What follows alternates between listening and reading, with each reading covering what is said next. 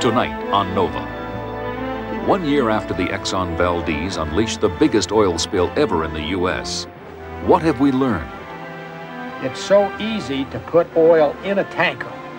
What man hasn't discovered how to do is once oil is spilled from a tanker into the water, how to get that oil back into a tank. Will this disaster leave us better prepared for the future? Or are we headed for another big spill?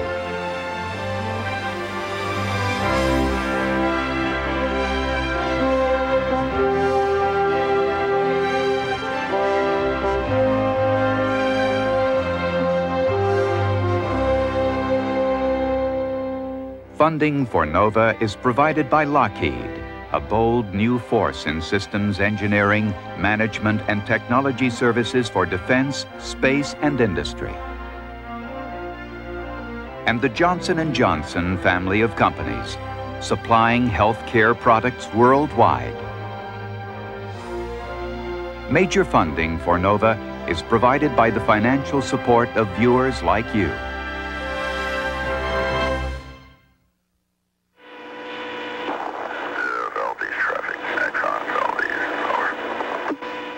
Just after midnight on March 24, 1989, a distress call went out from the supertanker Exxon Valdez. Yeah, it should be on your radar there. We fetched up hard to ground north of Goose Island off Boy Reef. And evidently, we get some oil, and we're going to be here for a while.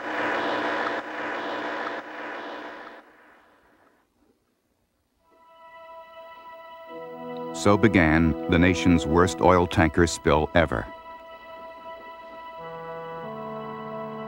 By first light, the Exxon Valdez sat crippled on Bligh Reef, bleeding its cargo of crude oil into Alaska's Prince William Sound.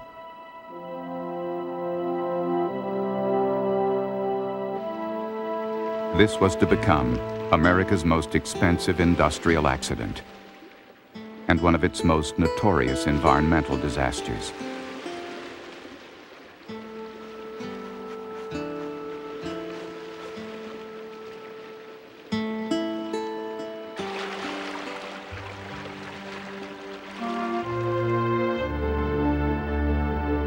There is no good place for an oil spill, but it would be hard to imagine any place worse than Prince William Sound.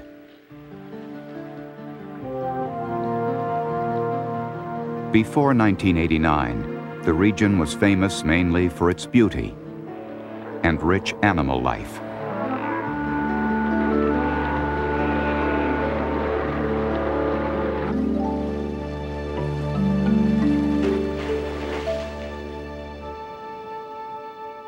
Prince William Sound was a national treasure in the state seen by many as America's last unspoiled wilderness.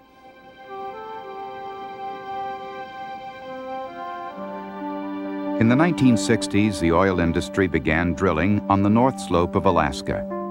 An industry consortium, now Alyeska, proposed an 800-mile pipeline to a point where the oil could be transferred to tankers and shipped to the lower 48.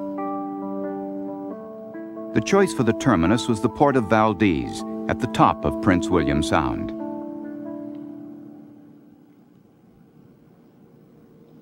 Environmentalists were alarmed by the prospect of heavy tanker traffic in and out of the pristine port, and the possibility of a catastrophic spill. But an Alyeska contingency plan stated that a large spill in the range of 8 million gallons was highly unlikely, and calculated that such a spill might occur once in 241 years. Since the opening of the pipeline in 1977, tankers have taken on more than 300 billion gallons of North Slope oil here at the Valdez terminus. More than 25% of the crude oil produced by the United States. Oil tankers had made 9,000 safe passages through Prince William Sound until the grounding of the Exxon Valdez. Immediately after the accident, the National Transportation Safety Board launched an investigation into what went wrong. Captain, what's its range? At a maritime training center at Kings Point, Long Island, A computerized simulator of a tanker bridge has been programmed to replay the events that led to the grounding. Half ahead. Half ahead. Training center personnel stand in for the Valdez crew. Valdez traffic, this is the K-ORF. Over. Course recordings that track the movements of the Exxon Valdez have been thoroughly analyzed to produce this simulation. The only other evidence available to the NTSB is the sometimes conflicting testimony of the crew. Let me kind of set the stage about what occurred on the bridge of the Exxon Valdez that night. The ship left the pier with a pilot aboard and was sailing out through the Narrows. At a point at which the pilot was supposed to leave the ship, he called for the captain to return to the bridge, which is standard operating procedure. The captain returned to the bridge, the pilot left the ship, the third mate escorted him down to the pilot vessel. And the captain ordered a course of about 220. In order to avoid ice flows, the captain then ordered course changes that took the ship from the usual outbound traffic lane across the inbound lane. The time was 11:42 p.m., 2.5 hours into the journey. The captain stayed on the bridge for a few minutes and then went to his cabin, turned the controls over to the third mate.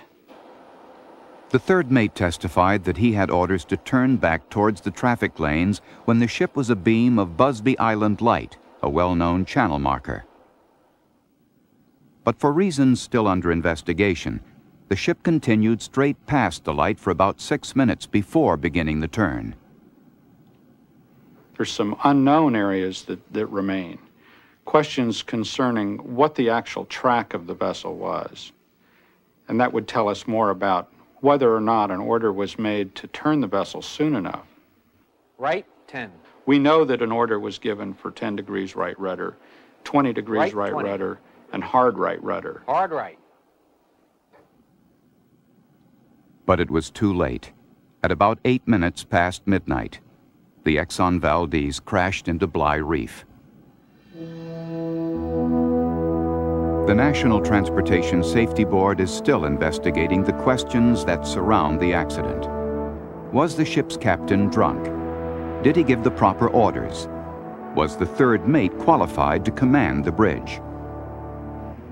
The results of the investigation are due out in the spring of 1990. Meanwhile, Captain Joseph Hazelwood faces charges ranging from negligence to drunkenness. And almost 170 criminal and civil suits have been filed against Exxon as the courts and the government attempt to assess liability for the disaster. Exxon President Lee Raymond. We've never said from day one that Exxon wasn't responsible in the broad sense of the word. I mean, we owned the ship, we owned the cargo, the crew worked for Exxon Shipping Company, which is a company that Exxon Corporation owns. And therefore, from the very first day, we accepted that responsibility. I think it's kind of peculiar in the sense that we obviously didn't tell the ship captain to go out and run the ship on the rocks and put a lot of oil into Prince William Sound. That was never the intention. And we were as horrified that it happened as probably anybody else. Responsibility for the accident is just one of many troubling issues surrounding the Exxon Valdez. The magnitude of the disaster pushed the limits of our ability to respond, and now, 1 year later, forces a larger question. Can there ever be an effective defense against a big spill? The spill in Prince William Sound was the largest, but not the only oil spill of 1989. Good afternoon, National Response Center. In what state, ma'am? Each year, more than 6,000 marine oil spills are called into the hotlines at the Coast Guard National Response Center in Washington, D.C. No injuries, fatalities, evacuations? Usually the spills are small, but about 6 times a year, the staff receives reports of tanker spills of more than 100,000 gallons. Admiral Joel Sipes heads the Coast Guard division charged with protecting the marine environment from oil spills. Let's see what's going on today. He's worked on spills for almost 3 decades. Still, he's never seen anything like the Exxon Valdez. Volume alone would make it unprecedented, but then if you take that volume to a remote area in such a huge, enormous body of water as Prince William Sound and the Gulf of Alaska, where the oil ultimately spread, you have to understand that it is a magnitude far beyond anything we've experienced here in the United States. During the big spill, the Coast Guard was the federal agency charged with aiding and supervising containment and cleanup efforts. Technology. Later, the Coast Guard and the EPA were called upon to evaluate the response. The conclusion was blunt. Planning for and response to the Exxon Valdez incident was unequal to the task, and the spill was beyond the capability of technology currently being used in the United States. It was the Alyeska Consortium that was supposed to respond to the spill. Its contingency plan said that containment equipment would be deployed within 5 hours. But when the Valdez ran aground, Alyeska's emergency barge was in dry dock for repairs. It was 12 hours before efforts to contain the slick began. And by this time, almost 11 million gallons of oil had gushed from the ship. When they finally arrived on the scene, crews deployed barrier booms to corral the oil, and oil-skimming ships to remove it from the surface of the sea. But they were overwhelmed. The belated response was further aggravated by a lack of equipment and personnel. After 12 years of relatively trouble-free tanker operations in Prince William Sound, the first line of defense against a spill, containment, had been compromised. The equipment that was supposed to be there wasn't there. And not only did the Coast Guard cut forces in Valdez over the years, but Alyeska cut forces, the state cut forces. And in terms of preparedness, I think we may all be guilty of having some effect on the accident by our actions. Actions taken by well-meaning managers faced with management decisions. By the end of the first week, the slick covered nearly 100 square miles. Waves of weathered crude now smeared the coastline. According to the state of Alaska, only a small fraction of the oil spilled was recovered from the sea by booms and skimmers. Coast Guard Commandant Admiral Paul Yost is not surprised. The ultimate boom is a shoreline. Ultimately, most of the oil that you spill is going to go up on the shore someplace. That's unfortunate, but that's been our experience. It's so easy to put oil in a tanker. Man knows how to do that very well. What man hasn't discovered how to do is once oil is spilled from a tanker into the water, how to get that oil back into a tank. It's very, very difficult. In many situations, there's really almost nothing that can be done to prevent the spilled oil from coming ashore. But in those situations, it would be highly impolitic for both industry and government to just stand by and do nothing. I think it's a basic tenet of our society to try to do whatever we can to prevent a disaster, regardless of the cost in whatever situation. And in a massive oil spill, we'll throw as many people and as much equipment as we can to try to contain it, even if historical experience shows us that those efforts do very little to contain the spilled oil. But in the Alaskan spill, one possible means of controlling the oil was not exploited: chemical dispersants. Exxon has charged that Alaska's bureaucratic fumbling prevented the timely use of dispersants. I guess if I'd been there on the first day, I would have put the dispersant planes in the air, and they would have either had to get an injunction or shoot me down.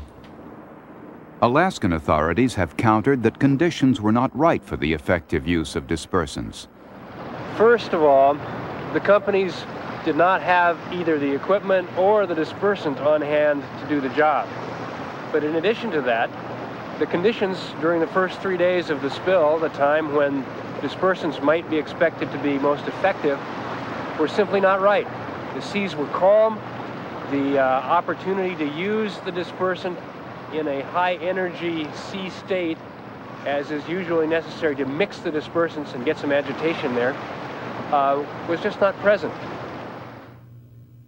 Dispersants are chemical detergents that reduce the surface tension of oil, allowing it to break up into small droplets and disperse more easily through the water. Just weeks before the Valdez spill, the National Academy of Sciences completed a dispersant study that asked two basic questions. Do they do any harm, and do they do any good? James Butler headed the study. Well, I think that there's a lot of expectation that the dispersants are going to cause some harm because they're chemicals. But the oil is also chemicals, and many of the chemicals in oil, and benzene, toluene are examples of this, are much more toxic than any of the dispersants. In general, if you take a dispersed oil mixture and compare it with an oil that has been dispersed mechanically without the chemicals, it produces just the same toxicity in both cases.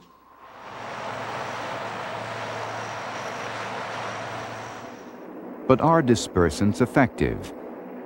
In experimental settings, they can work if used promptly, distributed widely, and if the seas are choppy.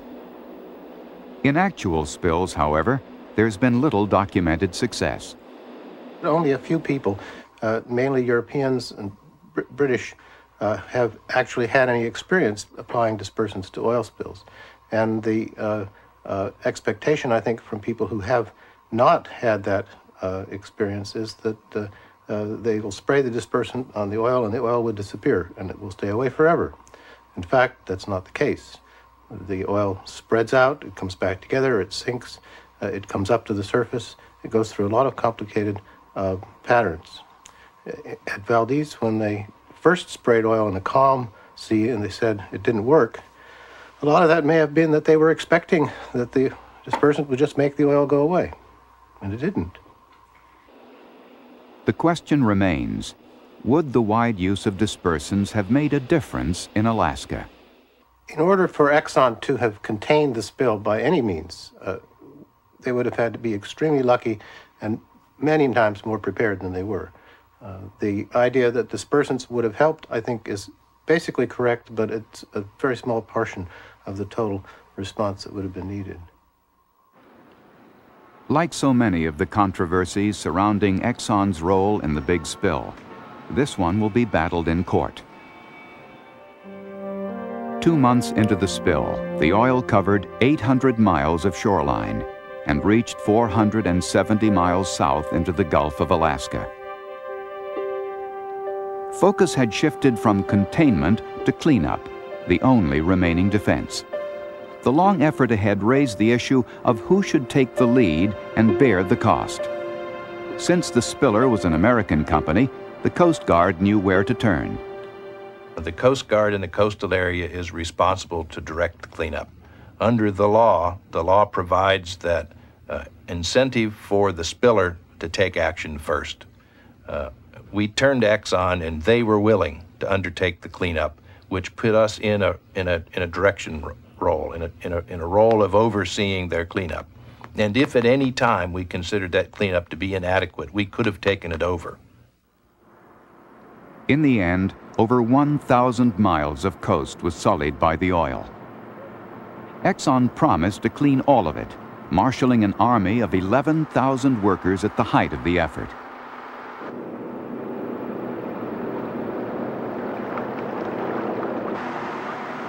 Using high and low-pressure hoses, workers were able to wash some of the oil down the beach back into the water, where it could be trapped by booms and picked up by skimmers.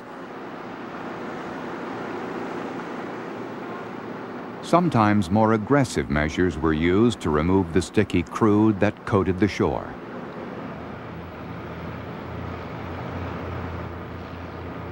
Many beaches were scoured with hot water. This did a better job of cleaning the rocks, but in the process, it destroyed plants and animals that had survived the oil. leaving behind a barren shoreline. And then there were the rock polishers, setting out to scrub each and every oiled stone by hand. But as time passed, it became harder and harder to remove the oil by any means. Paul Bohm is a chemist who conducted research for Exxon in Alaska. This is a fairly typical North Slope cargo oil. It's rather pourable. It's very fluid consistency, and this is how it comes out of the ground and is pumped into the tanker. Now, when oil is spilled, it initially starts out in this consistency and very rapidly mixes with water and becomes emulsified. And this is called mousse. It's about 50% water, and a very sticky type material that doesn't flow. These physical characteristics are very much tied into cleanup efficiencies and its potential environmental effects. When the oil hits a shoreline, and here's a typical rock from a shoreline, the oil still has many of the fluid characteristics, and it's quite tacky, and it adheres to different substances. With time, and in days to weeks, depending on the physical factors of the environment, this oil weathers more rapidly, and what you're left with is a material that's very difficult to remove, and also very difficult to mobilize. What you're seeing here is actually flakes of oil.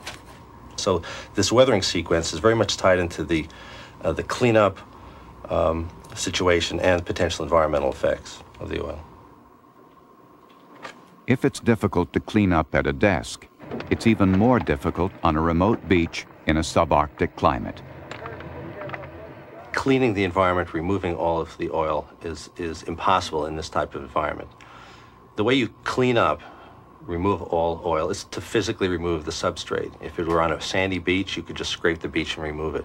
It's physically impossible in this environment due to the remoteness, the logistics, and the nature of the rocks, the boulders, the beaches, to physically remove the oil. So what we have to do is apply our cleanup strategies to a series of treatment techniques, accelerating the natural cleanup processes. In other words, remove the gross oil from the surface of the beach and leave the rest to degrade over time. Biodegradation is simply the process of naturally occurring bacteria slowly eating away at the oil. During cleanup, the Environmental Protection Agency experimented with a new method to speed up the process. Inside these bags are briquettes of chemical fertilizers rich in nitrogen and phosphorus. When the tide washes over them, the fertilizer is dispersed, promoting the growth of the bacteria that consume the oil, speeding up its natural biodegradation. The EPA and Exxon tested bioremediation, as it's called, on about 70 of the 1,000 miles of oiled shoreline. Its full impact cannot be evaluated until several seasons have passed, and the waves of winter have pounded the beaches, churning up the oil, further enhancing its decomposition. The most optimistic projections are that it will speed the rate of natural biodegradation by about 50%. Unfortunately, all of the cleanup techniques placed some additional strain on the fragile environment as personnel and heavy equipment descended on these remote beaches.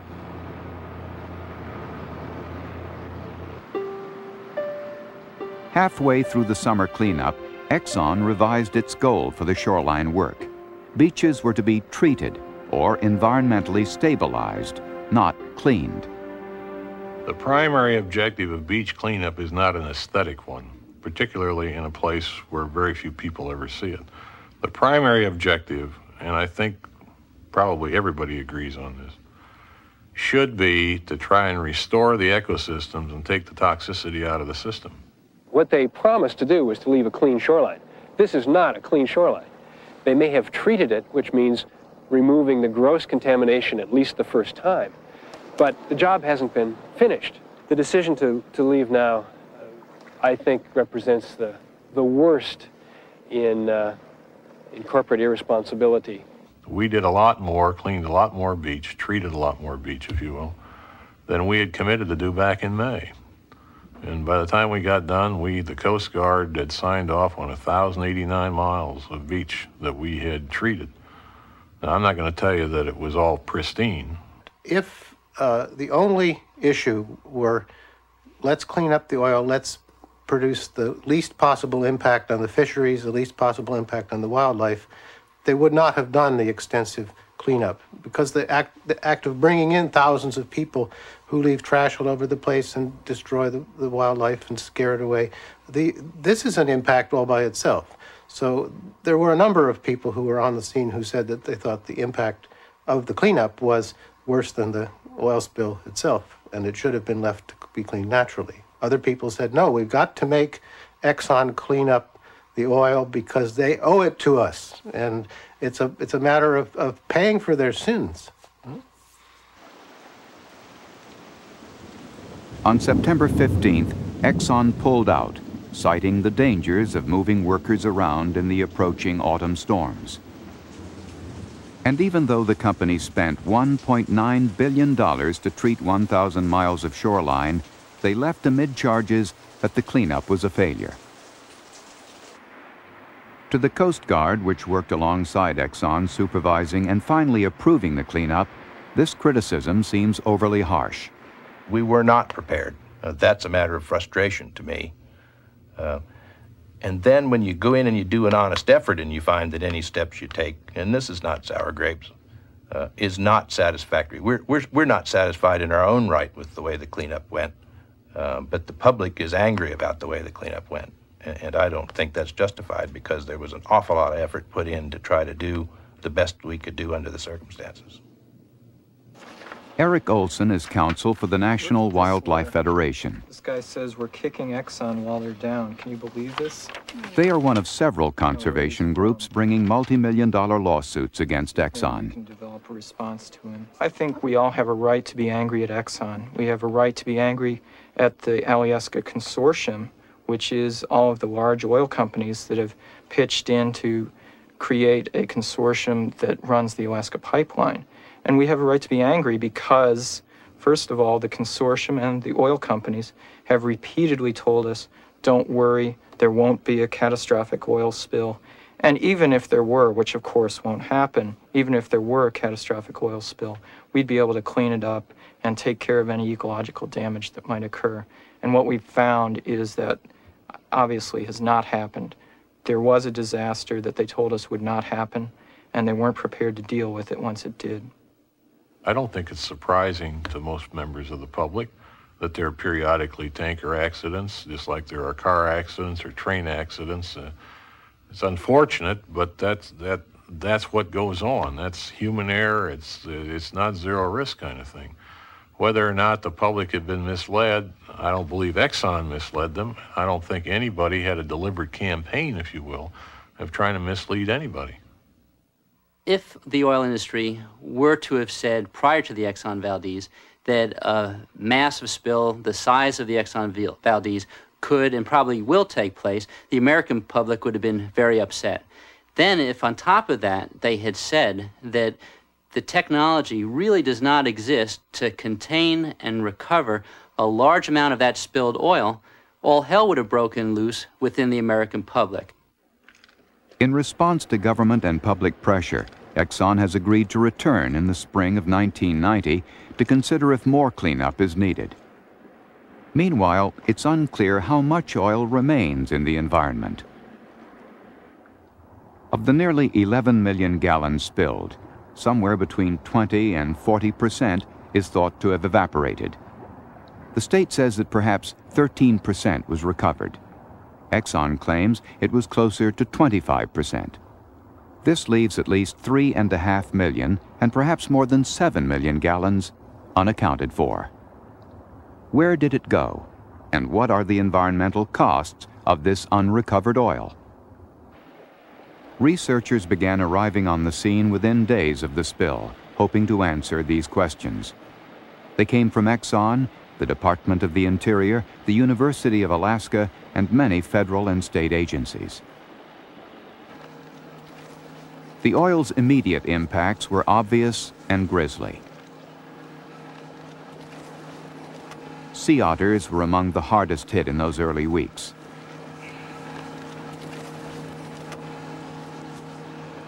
Some were poisoned by toxins in the oil, like benzene, toluene, and xylene. Many others succumbed to hypothermia when the insulating property of their fur was destroyed. Tens of thousands of birds were also killed by direct contact with the oil. And contaminated carcasses scavenged by healthy animals spread the toxins through the food chain. There were concerns that the region's salmon and herring fisheries would also suffer. The fish, especially when very young, are vulnerable to chemicals in the water. The plankton that are food for commercial and other species are also vulnerable, and if their numbers are reduced, the entire food chain can be undermined. Water samples from various depths were taken to assess the presence of oil and the health of these tiny organisms. Ted Cooney of the University of Alaska. What we have is a sample of the animal plankton community here in the surface waters of Prince William Sound. We weren't really sure what we would find. We know the very surface community, the Newston community, and maybe the upper meter may have been affected by the oil itself, but in the water column below we would expect life to continue, and these little copepods and other zooplanktons are the primary consumers, feeding on the plant cells, establishing the food web that the salmon fry and other commercial species will be feeding on. So I'm delighted to see these guys kicking here. Research like this suggests that little of the oil sank below the surface of the sea, and most scientists are optimistic about the eventual recovery of the sound. The bulk of the oil ended up on the shoreline, and experts predict that over the coming years, the harsh Alaskan weather will remove much of it naturally. But could oil that persists, most of it beneath the rocky beaches, pose a continuing threat to coastal life? Marine ecologist John Teal. The effects of an oil spill are dramatic and disastrous, one as big as the Exxon Valdez spill. And then in the course of a few years, most of the effects, most of the obvious effects, the things that the tourists are looking at now, will for the most part be gone. The remaining effects will be subtle. They'll be difficult to detect. It doesn't mean they won't be important, but they won't be readily obvious. In 1969, this salt marsh in Massachusetts was awash with thousands of gallons of fuel oil spilled by a grounded barge a few miles off the coast. This was all dead. All of this area was killed. John Teal witnessed the devastation here firsthand. Now, 20 years later, he and colleague Bruce Tripp have returned. Although the marsh appears to have recovered, they've come to see if any remnants of the spill can be found. Oh! Oh, wow. That is oil. It doesn't look oily particularly. Can't see anything. But it's really fuel oil. There's no question about it. We've smelled that often enough. And you can see it on the surface of the water down there. Yep. Analysis of the 20-year-old oil shows that it has lost many, though not all, of its toxic properties. But it's not known if the persistence of oil means that it's still having some biological impact. Historically, it's been difficult to sustain the kind of research needed to evaluate the lingering effects of an oil spill. For one thing, the funders, the people who are paying for it, don't like to pay for long-term results because, well, partly because the excitement is gone after a little while. The news is about the sea otters being killed or the birds being oiled, and the extent to which the shellfish or the fish recruitment or something is damaged 10 years from now being the time of any particular spill, is not very exciting to most people. The great public interest in Prince William Sound seemed at first to create an opportunity for science to do the long-term study so often neglected in the past. Government, industry, and private funding poured into research efforts. But this opportunity may now be jeopardized as science becomes entangled in a complex web of multi-million-dollar lawsuits that will determine how much, if anything, Exxon pays for damages. Everybody who's involved in the thing now has a lawyer at their elbow whenever they start to speak about it, and the lawyer keeps reaching over and tapping them and saying, don't say that. And one of the things on which good science depends is one scientist knowing what another is doing. If some study isn't being done right now, and nobody knows about it because none of the scientists can talk to each other, you can't go back and study it sometime in the future because the event has already gone past. There is good science being done on all sides of this issue. Exxon, the federal government, the state government, et cetera. But the scientific exchange is not occurring. And over the long term, over the years, that's going to affect our ability to draw on this base of knowledge and apply it to other spills. The Department of Justice has advised all the federal agencies to not make information available. I personally don't support that. But I do think, on the other hand, if the other agencies involved don't make their data available, it's difficult for us to defend putting our shareholders at a disadvantage. But we think that the gag orders that have been put out on government scientists really ultimately could be very harmful because it will not allow the American public and scientists worldwide to know what the full effects of the spill were. While the environmental price tag of the spill is negotiated in court, the oil industry and the government are looking for ways to reassure the American public that big spills can be avoided, or at least better handled in the future. Compiling accurate information for decision support. In the fall of 1989, an interagency meeting was held at the Coast Guard Training Center in Connecticut. Officials of the Navy, the EPA, and the Departments of Interior and Transportation were joined by Exxon and other industry representatives. One of the things that I hope we've learned from this is that we can no longer afford to go off in a corner and do this contingency planning by ourselves. We've got to share. Most agreed that a greater commitment to oil spill readiness is necessary. Government agencies are reviewing their capabilities and pushing for increased funding. For its part, an industry consortium has pledged $250 million to fund oil spill research and regional response centers. But this is not the first time that a big spill has motivated such commitments. In 1978, Nova went to Brittany to survey the scene of the Amoco Cadiz spill. 68 million gallons, more than 6 times the size of the Exxon Valdez. The beaches were covered with black mousse-like petroleum. Wildlife was devastated by the oil.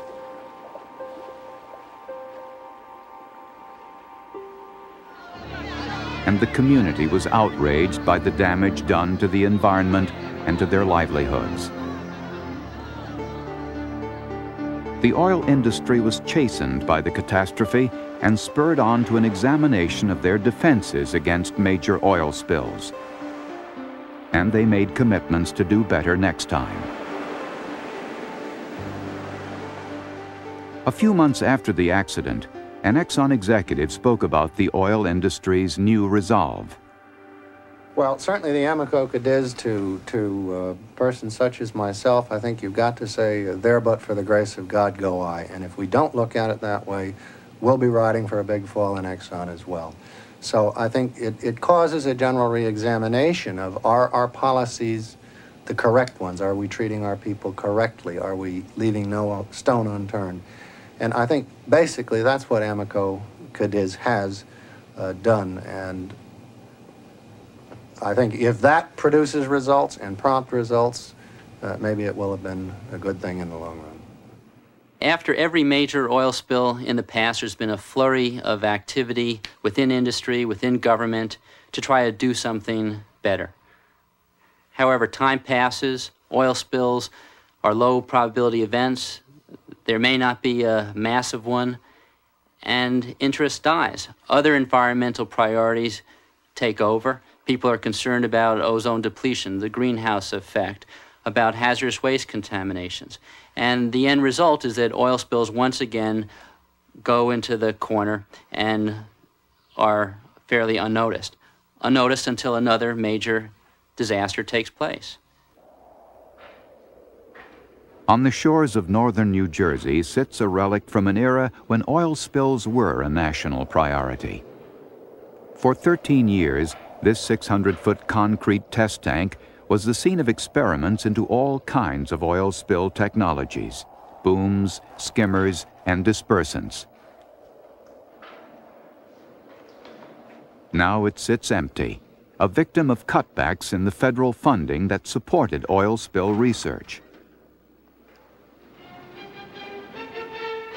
Like most worthwhile ideas, OMSET came about as a response to a need: oil spill. Officially, the name of the facility is the Oil and Hazardous Materials Simulated Environmental Test Tank. But try saying that over the phone a couple of times a day. Now, around here, we just call it OMSET. In its heyday, OMSET was the National Center for Oil Spill Research, a symbol of the promise of technology.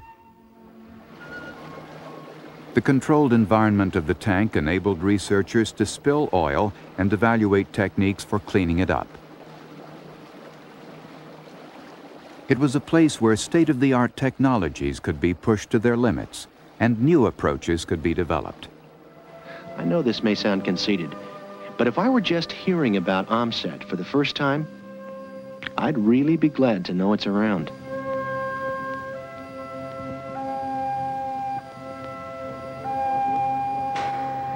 Still in pretty good shape on the whole. I'm really amazed from what I've seen and how well it has held up. Did a good job on shutting it. Today, two former researchers are here to inspect the facility and see what can be salvaged. It's not as pretty with no water in it, is it? No, not as useful either. Well, in the 70s and early 80s, Edward Tennyson of the Department of Interior and the EPA's Jack Farlow worked together at OMSET, trying to solve the technical problems of oil spill containment and cleanup. Now they're fighting to save the test tank and have it reopened. I think the closing of this facility, because of lack of funding, is really a national tragedy. To see this place down and not being operated, and with the potential that it may never be operated again, is a source of real frustration for me, because I know the value of this place. We've been working here since 1974. There's no place else to go. Tennyson sees no shortage of research possibilities for a reopened OMSET. He'd like to test chemical non-dispersants like this new product, Elastol. When sprinkled or sprayed on an oil slick, it turns it into an elastic syrup that can be vacuumed or skimmed off the water in gummy strands. Early trials suggest that it may increase a skimmer's capacity by a factor of 10. He also sees promise in controlled burns, which can remove up to 90% of spilled oil if properly managed. And he'd like to continue the development of advanced skimmer technologies, such as the use of water jets to control an oil slick. Tennyson hopes that the Exxon Valdez disaster will motivate a return to oil spill research as a national priority. The government responds to public pressure. When this place was built in '74, started operating, oil spill was a major concern of the American public. Over the last 4 years, that concern has dropped and has remained low until we've had the Exxon Valdez and then the 3 tanker spills within the month. We're starting to see increased attention given by Congress. There are several bills that are being given serious consideration, which would in fact bring oil spill response research money back up to a level necessary to operate this facility and to move on. Oh, that paint's coming off here. While efforts are underway to resuscitate oil spill research and response capability, another issue is revisited. The mangled Exxon Valdez sits in dry dock in San Diego undergoing repairs, a stark reminder of how the big spill began. The wreck of this 2-year-old, $125 million supertanker has revived a long-running debate about whether we can prevent accidents by building a spill-proof tanker. When the Exxon Valdez ran aground, the rocks of Bligh Reef tore through the steel skin of her hull, rupturing 8 of her 11 oil tanks.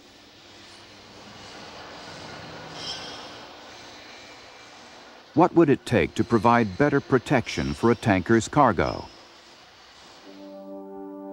The Exxon Valdez is designed to carry oil in 11 separate tanks, with additional tanks set aside for segregated ballast. Seawater pumped in to stabilize the ship when her cargo is unloaded. Segregated ballast tanks are strategically located to provide protection in the event of a collision with another vessel.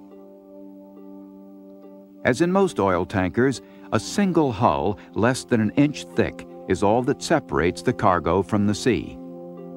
However, in double-bottom tankers, often used in the transport of hazardous materials, the floor of the cargo tank is as much as 10 to 12 feet above the hull, creating a buffer zone between the cargo and the outer shell of the ship. Had she been designed with a double bottom, the Exxon Valdez could have cost as much as $12 million more to build. But would a double bottom have made any difference in Prince William Sound? I asked my naval architects to build for me a hypothetical ship, the Exxon Valdez with double bottoms, and in a hypothetical way, again, run it through the same accident and tell me what they thought the oil outflow would be in that accident. There would have been, in our estimation, and it's very rough, perhaps a 50% savings. And so we go from 11 million gallons to 5.5 million gallons. It's still the biggest incident that ever occurred in the United States from a tanker. There is some protection, but not near the protection that people might think. I do not consider that argument to be a valid one because the very fact that you have the double bottom, that when you strand, like with the Exxon Valdez, it's very possible because you have a double bottom, you won't even puncture the cargo tank. And if you have a double bottom and it's a very severe stranding or grounding, then you may penetrate one of the more of the cargo tanks, but it'll always be less damage to the cargo tank than the vessel without that double bottom. No, there's a dilemma in double bottoms. The double bottom that you put under a ship is to protect a ship from groundings. Admittedly, the large accidents that have occurred recently have been from groundings. But if you look a second, if you look at our statistics overall, collisions occur almost 3 times more regularly than groundings. When you put double sides on, or you put segregated ballast tanks, for example, in the side of a ship, you're protecting against collisions. Collisions are more prevalent. So it depends on the route of the ship.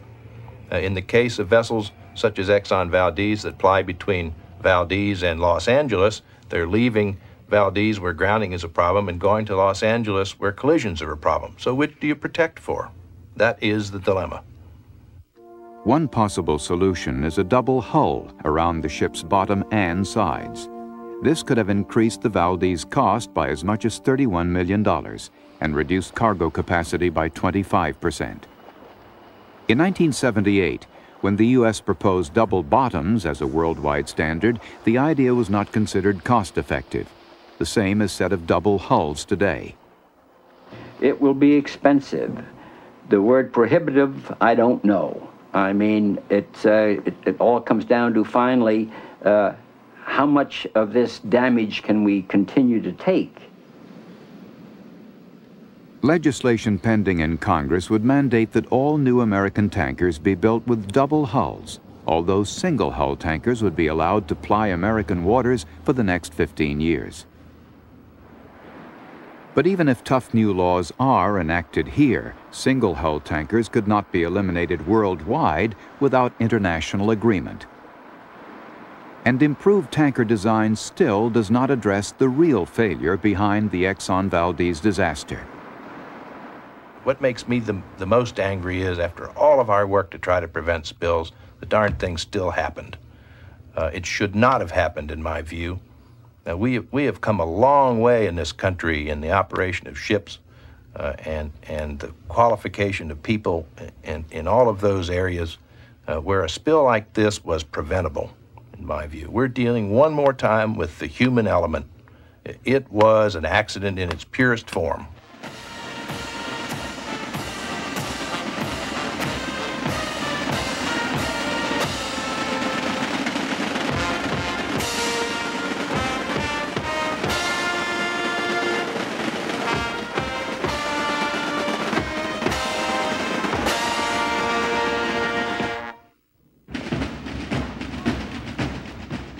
Working with the human element, training young cadets to be tomorrow's tanker captains and officers, is the mission of the Merchant Marine Academy here at Kings Point, Long Island.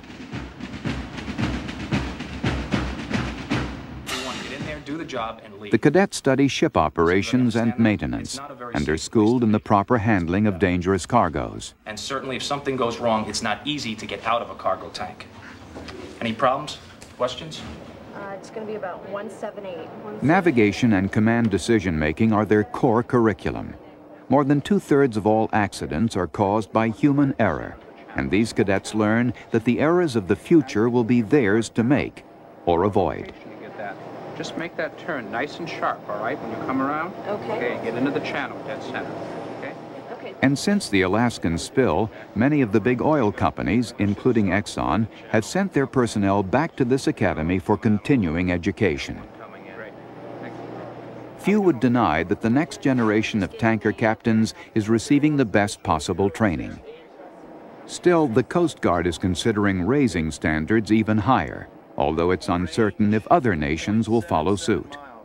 We're working on the certification of seamen, the documentation of seamen, and the certification of ship's officers. One more time, we're calling for access to the National Driver's Record, which will give us some idea of the drinking habits of some individuals. We may not give them a license anymore. Seamen's documents, they used to be issued for a lifetime. We'd like to renew them every 5 years instead of have a lifetime document. There are many, many such things that we're doing, and we see them as opportunities to try to prevent further occurrences. The Coast Guard is also testing systems to expand and improve radar and satellite tracking of oil tankers in coastal waters. One of the first test sites will be Prince William Sound.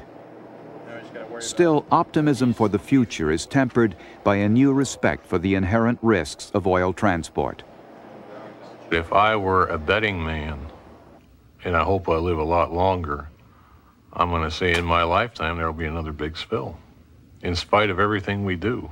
Massive spills are low probability events, but as the Exxon Valdez has shown, low probability events can and do take place.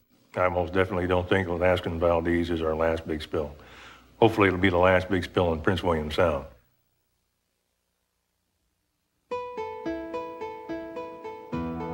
It's been almost a year since the grounding of the Exxon Valdez.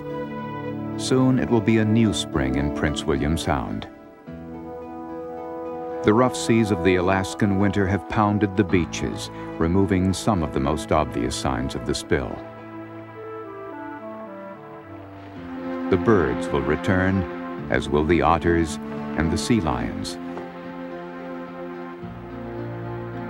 Over time, nature may restore this wilderness.